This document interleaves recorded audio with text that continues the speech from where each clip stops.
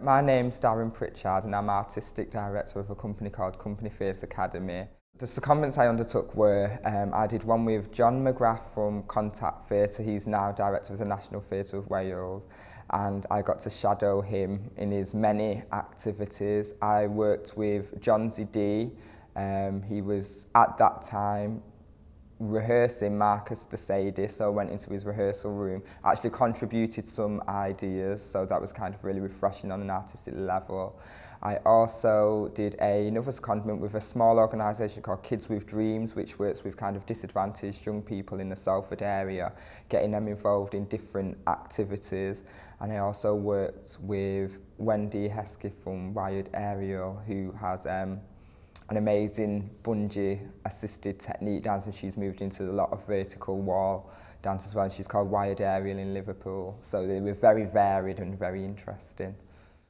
My most exciting secondment was with Wendy from Wired Aerial Dance, because what she's done is she's basically took contemporary dance to the air, and it's really inspiring. She's kind of designed a whole technique with a whole set of equipment, and she has engulfed her life in her passion and her art for aerial dance. And I remember having a conversation with her, and she's like, "It's all I want to do is fly, that's all I want to do." And it was amazing how that one vision of her just flying has transcended into this beautiful technique of aerial dance. And her and her husband Jamie worked tirelessly to kind of to produce their work and their technique, and you can't help but be inspired by someone that is engulfed and puts everything into what they do, because you know that they're not playing at it. So it was really inspiring, and I just got to go and jump on a bungee and be pulled by a climber and fly around the room like Storm from X-Men, so it was dead exciting.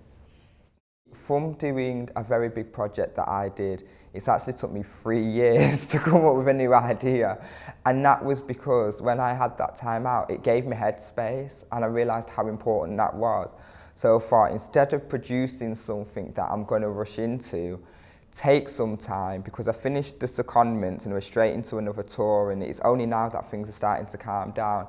And actually looking back and reflecting on it, I have got the privilege of doing I do a lot of music videos, so they're highly produced. I've done a big outside show which had fireworks and pyros. I've done a show with my mum which was brave and courageous, but that was still quite a big show in the sense that it was well produced and toured around Europe. And I'm doing a lot more quieter work now, just it's quite smaller, like I'm doing a one-on-one, and then hopefully I'm going to be doing a duet which is outside, which is going to be almost incidental whether you come across it, and that's kind of followed on from the conversation of having with the children and just connecting one-on-one, and also spending that time with the choreographers and the really inspirational people, because when you get them on their own, they're very different than when they're selling their product or they're in the work or they're in the studio. So I thought, if I can produce something that's really intimate and calm as well as quite beautiful, it's kind of, so it has kind of matured me in a way. And you can't go into the secondments and not come out changed in some way, because they're so diverse, and something's bound to grab you and go, "Oh, I never even thought of going in this direction." It makes you more kind of courageous just to go into any organisation and kind of go, "Hey, I've got this idea, will you be willing to accept it?" Because that's what we did with the secondments. We said, "We're choreographers, can we come in second with you?"